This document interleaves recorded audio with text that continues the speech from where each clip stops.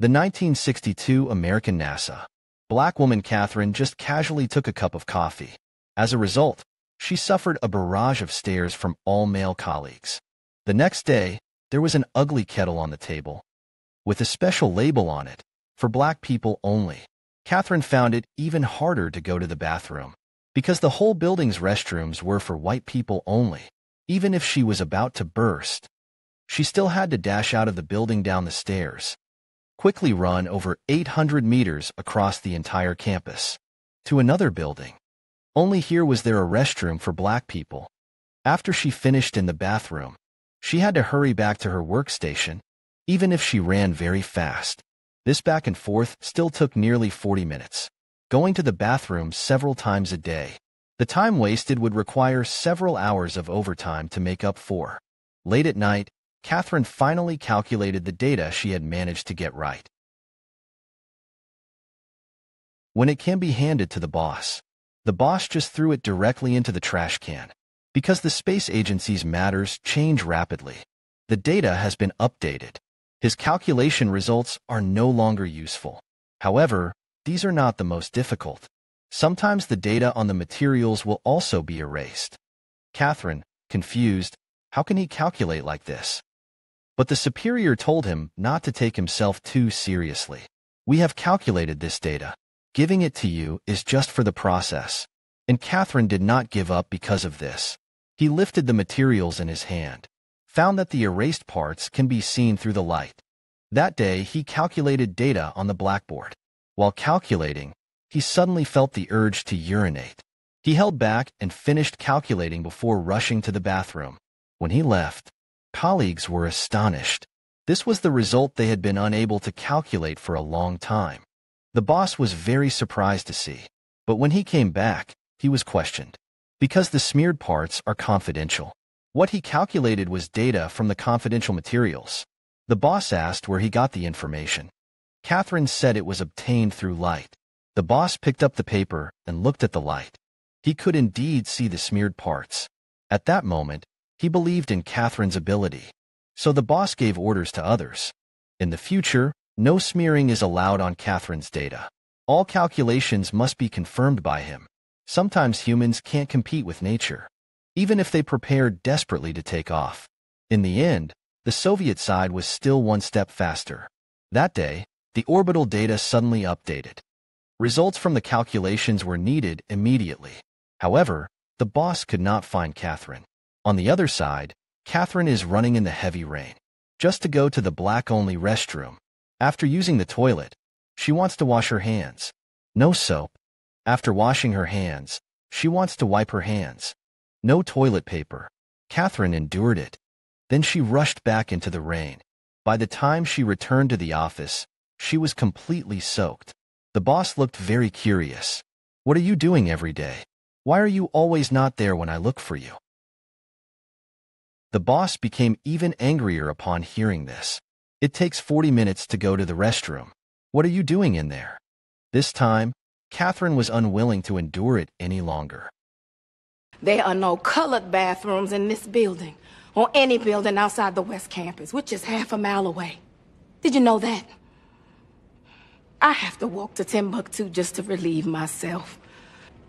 My uniform, skirt below my knees, my heels, and a simple string of pearls. Well, I don't own pearls. Lord knows you don't pay colors enough to afford pearls. And I work like a dog, day and night, living off of coffee from a pot none of you want to touch.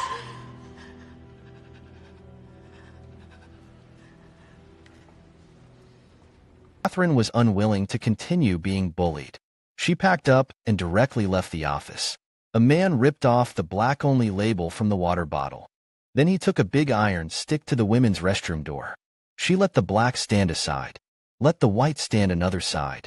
Facing the toilet sign is a wild bang.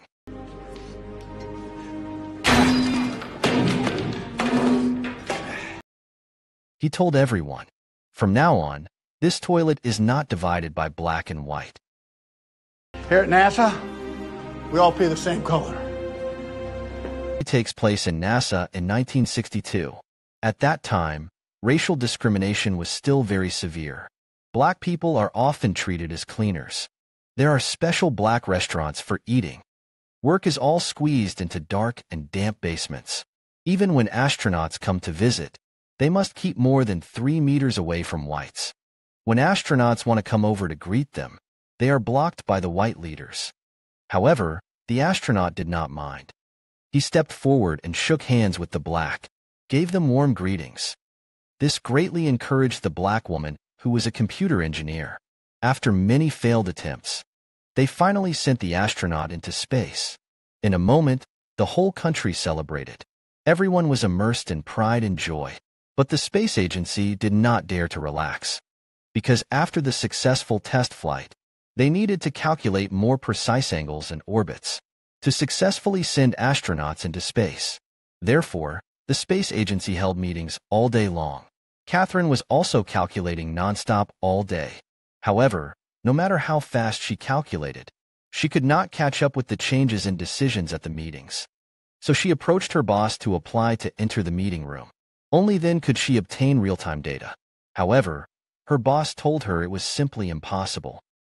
At that time, no women were allowed in the meeting room, let alone she was a black woman. In order to attend the meeting, she could not possibly write her name on the report. As a result, she was reprimanded by her boss. At that moment, the boss happened to pass by. After understanding the reason for the situation, the boss plans to take Catherine in. However, the superior is still trying to stop. Okay, I get that part, Paul. Catherine walked into the conference room. For a moment, everyone looked at him. Fortunately, the boss intervened to help him. This meeting needs to determine the landing site of the capsule. Everyone asked the boss how much time was needed for the result. Seeing the boss's importance, he took the chalk and walked to the blackboard. Then he started to calculate skillfully. Normally, it takes 2 people half an hour of work. However, he calculated it in less than 5 minutes. Seeing the result, everyone was stunned. At that time, technology was also developing rapidly. I like her numbers. That day, the Aerospace Agency introduced advanced large computers. The computer has supercomputing power. In 1 second, it can complete 24,000 calculations. No matter how powerful the calculator is, it can't compare with this computer. Due to the work of calculation being replaced, Catherine had to return to the dark, damp basement, doing some tedious and boring work again. On the day the astronaut was ready to launch, they suddenly found that there was a problem with the data. For a moment, they could not find where the problem was. The boss hurriedly called the astronaut, told him the detailed situation. The astronaut refused as soon as he heard, "Are you joking with my life?" At this time, the astronaut proposed to immediately find Catherine for the final accounting. He said, "No problem, I will take off." The boss had no choice but to hurriedly send someone to find Catherine. The subordinate quickly ran out, crossing the entire park to reach the black basement. Hearing that there was a problem with the data there, Catherine began calculating without hesitation. After calculating the result, he picked up the materials and rushed to the office. A woman holds the calculated data, runs to the office door. The people inside take the data, did not say a word. With a bang, they shut Catherine outside the door. At this moment, Catherine looked helpless. His dream was to see the trajectory of his calculated spaceship, but who let him be a black man? Just as he was preparing to leave in disappointment, the office door behind him opened. It was his boss. The boss got him an entry permit, inviting him to see the rocket launch. The moment he entered the room, Catherine was stunned. It was his first time in this room, also the first woman to enter this room, even the first black woman to enter this room. The boss informs the astronauts directly. The coordinates calculated by Catherine. The launch window is a go. The landing coordinates match. Well, that is very good news, Al. That's right, Colonel. Catherine did manage to calculate a few decimal points further than that hunk of metal. Well, I will take every digit you got. Be sure to thank her for me. Gentlemen, let's launch this rocket. The astronaut then confidently entered the spacecraft. After everything was ready, the rocket launched successfully. Before long, the astronaut successfully entered space. Before everyone could breathe a sigh of relief, the spacecraft flying in orbit had an anomaly. The red light of the heat shield suddenly lit up. For a moment, the problem could not be found. The staff demanded an immediate return. Otherwise, the return might turn into a roast pig. Major news media began to report. People all over the country became tense. Originally scheduled to make 7 laps. Returning early required manual control of the spacecraft. This would test the astronauts' driving skills. After everything was ready, the astronaut began manual operation. Soon the spacecraft entered a communication blind spot. Friction with the atmosphere turned the spacecraft into a giant fireball. Ground personnel lost all information. Everyone's heart was in their throat. The whole world seemed to fall silent. Suddenly a bright spot appeared on the radar. Loud and clear, Capcom. Roger that. How are you doing? Then the astronaut opened the parachute according to Catherine's calculated coordinates. The spacecraft successfully landed at the designated location. People cheered excitedly. Behind all this, Catherine made a huge contribution. However, at that time she became the hidden person behind it. The movie Hidden Figures ends here. This film is based on true events. Hidden Figures were the computers for the Apollo moon landing program. In 2016, NASA built the Katherine Johnson Computational Building. To commemorate her contributions to the space program, Catherine received the Presidential Medal of Freedom at 97. Thank you for watching. Please subscribe to my channel.